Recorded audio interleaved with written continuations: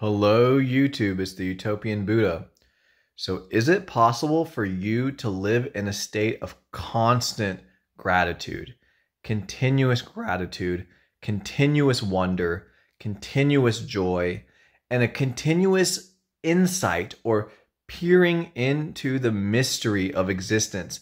That indefinable quality is like, I was just walking down this forest trail earlier, and I just was looking at the trees, and they just felt so mysterious and full of life and wonder, and it was just such a weird but mysterious but wonderful feeling. It was a really great feeling.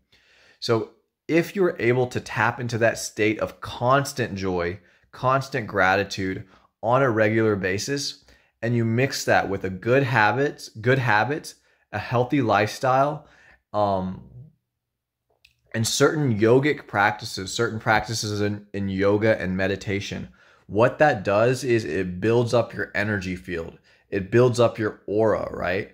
And if you've already tasted the ananda, the bliss of the infinite self, like I have in my early 20s, your energy field is light. It only builds up faster. You become very aware of the subtle energies of your body, and you do the work to transmute those subtle energies into something more refined and something with a more powerful aura that has the capacity to influence the people around you.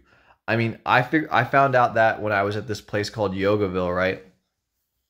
As the months passed by, my energy field built to this incredible. I mean, it wasn't super powerful because I've been deprogramming years of bad habits, but I felt my energy field getting more powerful.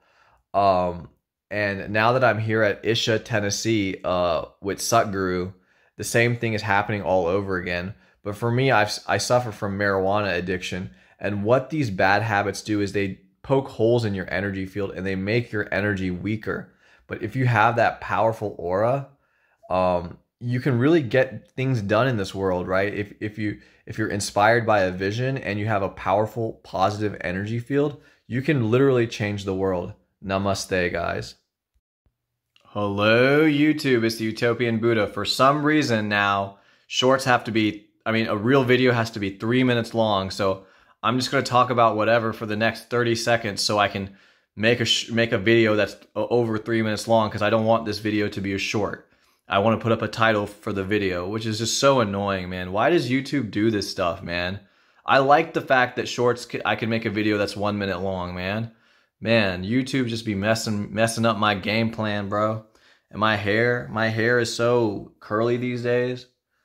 I just have to waste time for 30 seconds so I can like make a YouTube video that's over 3 minutes long. All right, I think I've got it now.